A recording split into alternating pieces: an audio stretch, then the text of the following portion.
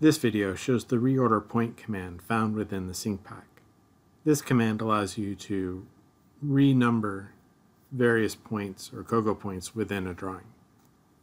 To run the command, go to the sync pack 1 tab, the points panel, and choose the ReorderPt numbers from the dropdown. This will open up the points reorder settings dialog box where you can specify your starting number for reordering. I'm going to choose point 301. Your selection mode can be single, or you can do fence. And I'm going to do fence. Then press OK, and then pick through the various points that you want to have renumbered. And then press enter.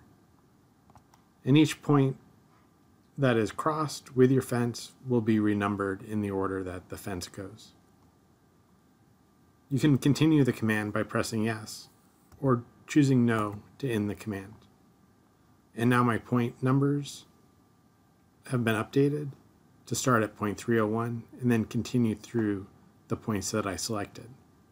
This is the ReorderPt command found within the sync pack.